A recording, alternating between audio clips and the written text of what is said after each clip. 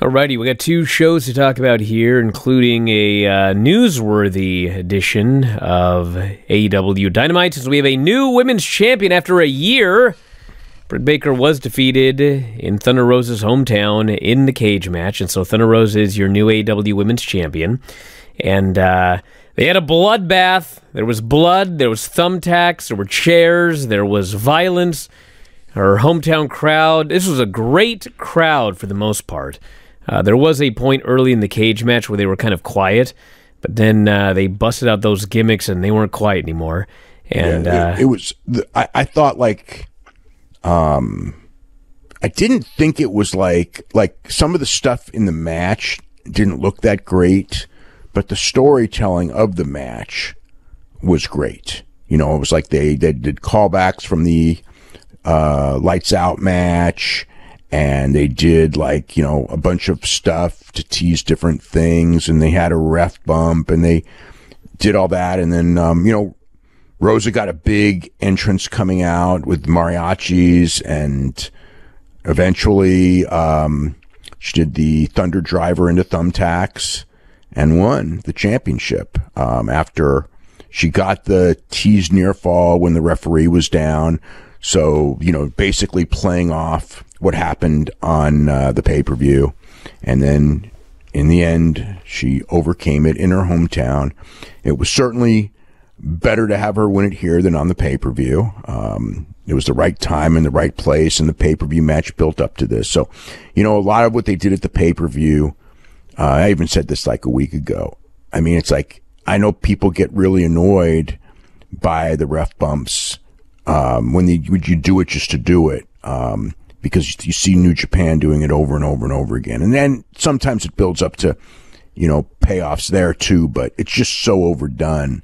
So if you watch that stuff, then anytime you see it here, and WWE does it to a degree, so it kind of has that weird feeling of this is bad, especially when the heel wins. But in this case, it was the interference and the referee bumps were all built up to set up the cage match. And in the cage match in her hometown, she won. And, so from a storytelling standpoint, it did pay off at the end. So, and it was clever because when they did that first ref bump and then they had to get the second referee in, Aubrey runs down and the cage door opens up. And Rebel and Jamie Hayter hadn't been down there. And so you're thinking, oh, my God, they're going to run in again. But in fact, they locked the door. Yep. And nobody got in and nobody got out, and we got a clean finish with the Thunder Fire driver into the thumbtacks. And overall, I thought the whole thing was very well done. Very well done. It was very well put together, yes. And it got over great. It got over great. It was a great crowd reaction, very fitting conclusion to this, year-long saga, of waiting for the championship match, and then finally getting it. She gets screwed in the championship match, and then a couple weeks later, here you go. So, storytelling-wise, very good. Even though they're whatever.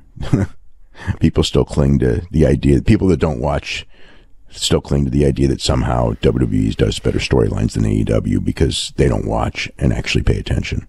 Hey, if you're a big fan of Wrestling Observer Radio, we got 12,000 episodes of all of our podcasts up at our website, WrestlingObserver.com. If you sign up today, you get access to every single one of them. The 12 to 18 new shows that we do every single week. You can podcast them, listen to them on the road, at work, working out, in the shower, wherever you listen to your podcasts. And also full access to the Wrestling Observer newsletter and archives. So if you love what you hear, head to WrestlingObserver.com. 12,000 audio shows at your fingertips.